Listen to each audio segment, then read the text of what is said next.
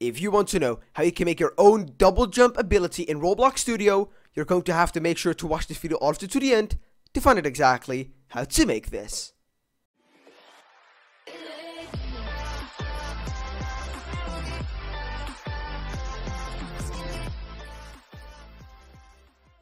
Hey guys, and welcome back to this brand new tutorial on my YouTube channel. And in this tutorial, I'm going to be showing you how you can make a double jump ability in Roblox Studio. It is pretty self-explanatory.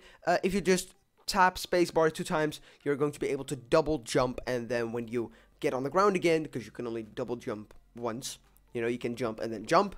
But you cannot jump. No, you cannot do that. You have to land first, and then you can do jump, land, jump. You get the point.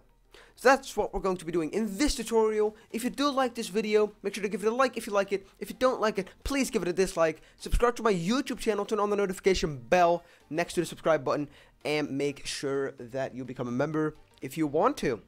That's all I wanted to say, and without further ado, let's get right into the tutorial. The setup is really easy. All you have to do is go to Start Your Player over here, go to Start Your Character Scripts, and then insert a local script. That is everything you have to do, and now let's get to coding.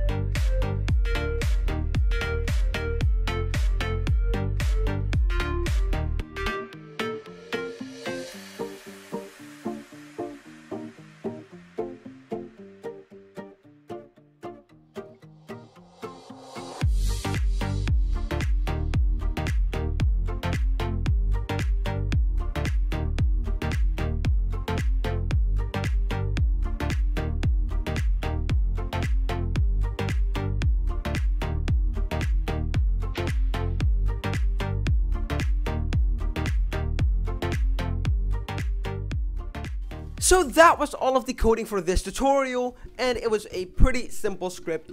And now again, for the recap, I am going to show you what every line does. So start at the top. We got the user input service. We are waiting for the game to register user input service so we can use it. Then the character is pretty self-explanatory. We are just waiting for the character, and this character is script apparent in this case, and the humanoid is going to be inside of the character, so we are going to wait for the humanoid too.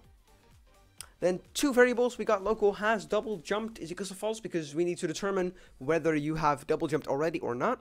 And then the previous jump is a time thingy, it's tick, and tick is basically a time thingy. Let's see what it says. Returns the amount of time in seconds since the Unix according to device's time. So basically we are checking over here in the function, we are checking if the time minus previous jump is above 0.2, so there's a 0.2 second delay, which is good.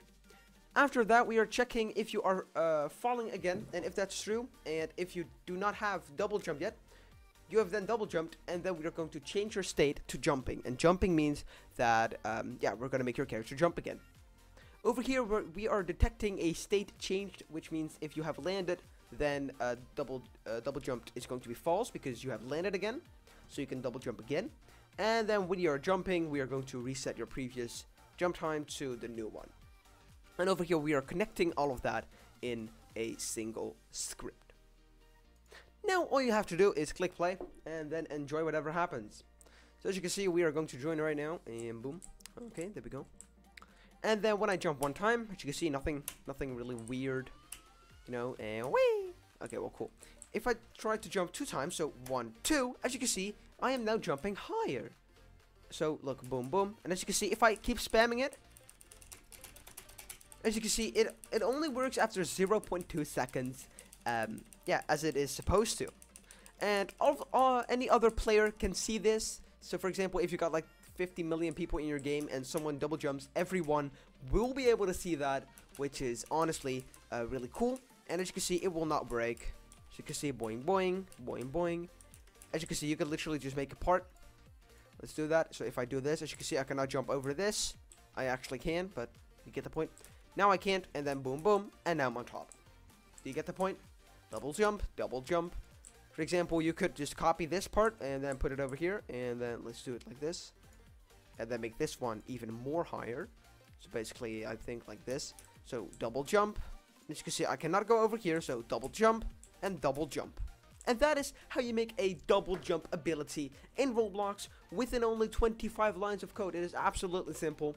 And if you did in fact enjoy this tutorial, make sure to give it a like if you like it. Please give it a dislike if you dislike it. Subscribe to my YouTube channel, turn on the notification bell, become a member, do anything you want, and make sure that you just subscribe if you want to. And all I can say is that my name is Newbie, and I say peace out.